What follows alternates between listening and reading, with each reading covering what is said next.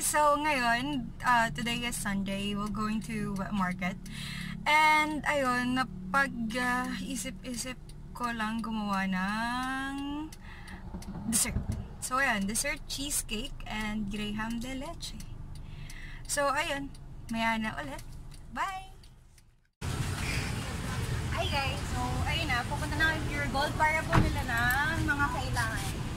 So ayun lang, bye!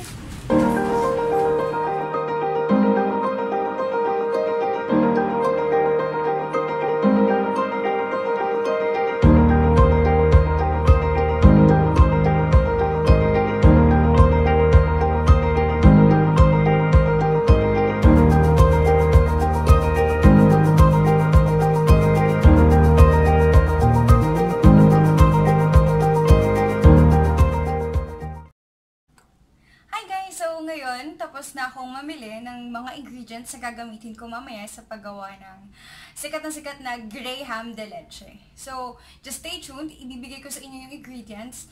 Also, yung kung paano gawin. So, yun lang.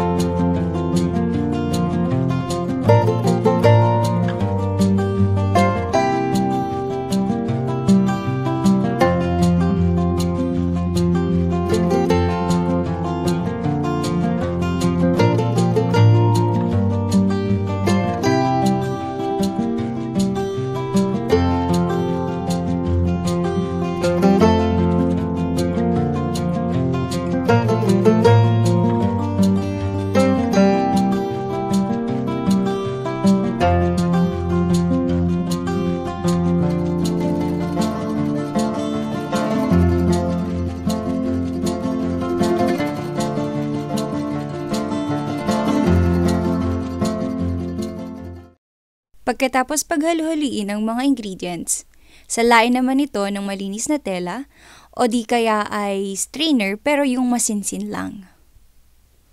Pagkatapos ay maglagay ng asukal sa llanera, kung gaano man karami ang asukal nasa inyo na yon, pero mas okay kung mas konti para healthy living.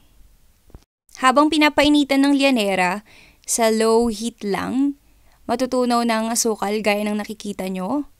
Ayan, medyo marami yung asukal kasi ilalagay ko pa yan sa isang llanera. After mag-crystallize ng sugar, ilagay na natin ang custard filling o yung magiging leche flan mamaya. Tansyahin nyo lang kung gaano karami yung gusto nyong ilagay.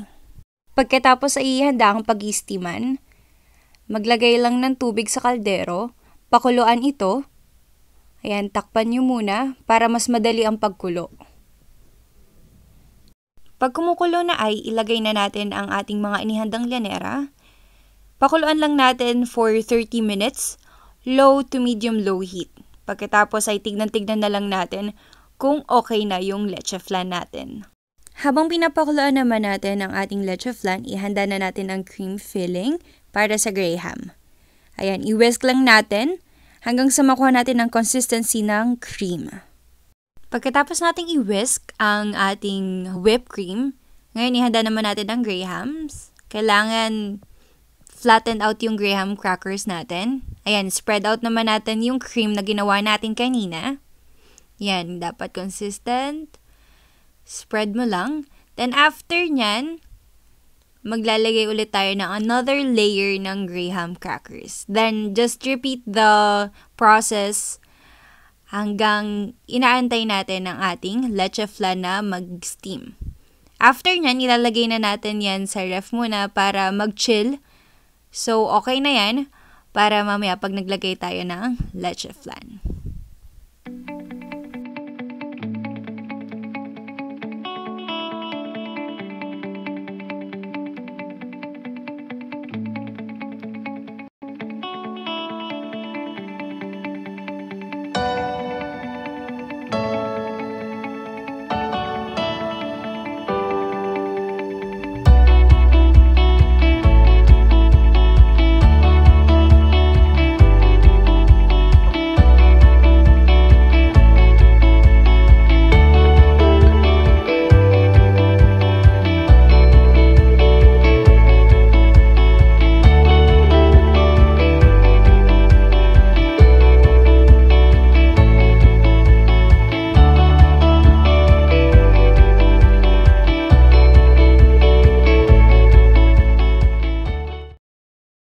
After nating i-chill ang ating Graham filling, ilalagay na natin yung Leche Flan. Dapat nasa gitna. Ayan, ipupush natin yung Leche Flan. So, ayan, okay na yan. Then after nyan, maglalagay tayo ng second batch ng cream para mabuo natin or ma-flatten out natin yung Graham De Leche. After nating ayusin at i-flatten out ang ating Graham De Leche, maglalagay naman tayo ngayon ng toppings. Yung akin, crushed grahams, pero nasa inyo na kung gusto nyo yung gawin na crushed Oreos or chocolates. It's all up to you. Ayan, so wakas, tapos na natin ang ating pinaghihirapang Graham De Leche. I hope you enjoy and like it kung paano tayo gumawa. I hope to see you next time sa paggawa ko ng mga desserts. Hi guys, so I hope you enjoyed making Graham De Leche with me, and I hope na kapag gagawin nyo, just comment down below yung pictures and also hit the like button, subscribe, yun lang, and I hope you and your loved ones and your family will make and enjoy Graham De Leche.